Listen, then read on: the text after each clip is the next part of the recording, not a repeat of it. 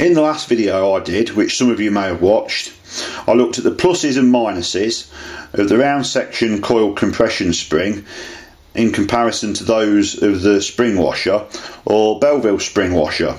Something that I should have really talked about in the same video was using compressed air or compressed gas in place of either the spring or the Belleville washer, and why this generally doesn't take place. Some of you who are keen into air gunning may have thought to yourselves over the years, wouldn't it be possible for me to make myself a regulator, and instead of using the spring as the constant or adjustable power force within the regulator, why don't I make the regulator so as I can adjust the pressure from the air stored within my diver's bottle, so as I can attach a hose and gauge, plug it into the bottom of my air gun and set my regulator at the pressure I wanted.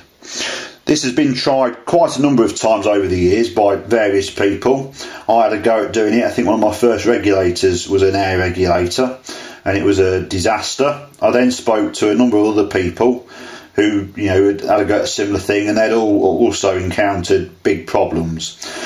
The problems arise because compressed air is fairly volatile in its expansion and contraction, and even more so when it's under pressure. And so from a cold day to a hot day, the pressure within the regulator could alter quite a lot, and this would obviously alter its output and how it affected your air rifle. To give a better example of this, some of you who may be into gardening may have greenhouses, and in the greenhouses they have telescopic struts with hinges, and they're designed to open and shut your greenhouse windows at a certain temperature, so as to keep the greenhouse at a regulated temperature. So there you can see that the gas expands and contracts a great deal over a few degrees. So to try and do a bit of a demonstration as to this with air, I've got a little chamber here that's got about 4 or 5 cc, probably 6 cc of air volume inside it. Just a simple quick fill on one end and a pressure gauge on the other. And what I'm going to do is I'm going to fill this up now to 100 bar. Oops, I've got my glove caught in it. Fill this up now to 100 bar, and the temperature in here at present is, if you can see that, about 11.3 degrees. So it's 11.3 at the moment, and we'll fill it up nice and slowly. Whoops. I think that's about it. There we go. Right. So if you look at that,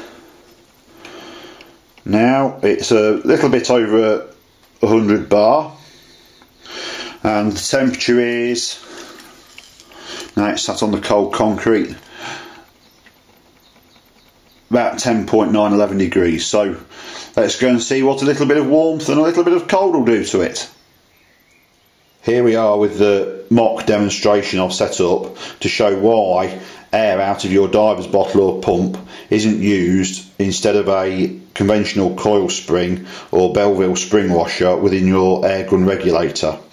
So here we have the sort of dummy mock regulator that we saw a few moments ago, and now we've come into the house. The temperature's a little bit warmer. It's probably about 18 degrees. The gauge has gone up a little bit, as you can see. It's more to about 105, 106 bar. I think earlier it was about 102, 103.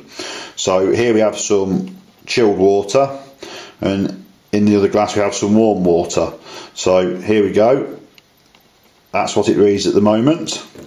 If we put it into here, and that's about 0.6 degrees. And now I'll look at the clock. I'll come back in 5 minutes time and we'll see what the pressure's dropped to.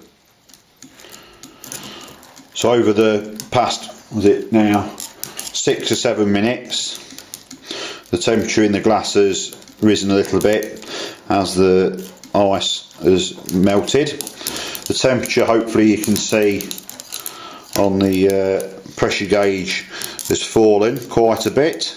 It's down to about 97, 98 bar, and the temperature gauge is about 0.7. So right, let's change them over. So we'll lift both of these up and hopefully you can see them okay. Pop this straight into the warm water. Put that in.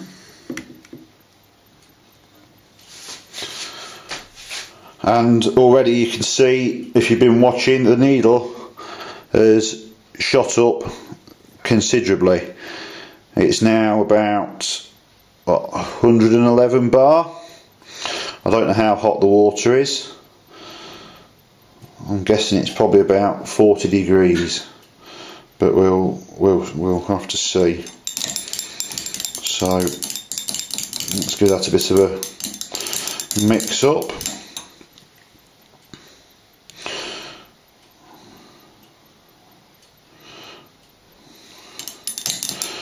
And the pressure on the gauge is now up to what, about 118. The water's a bit hotter than I thought it was. It's saying 47.5 at the moment, 48. But hopefully this has demonstrated the large pressure fluctuation within the air held within that small chamber, so that you can now hopefully see why just air out of your scuba tank and that isn't used in gas filled air regulators in your PCP air rifle. So hopefully this would have saved you the time of manufacturing your own, doing some experiments, and sadly coming away tearful after wasting a lot of time and effort. So if you are going to make a gas filled regulator, I think you need to go away and heavily investigate highly compressive gases that don't have any fluctuation in their characteristics with temperature rise and fall.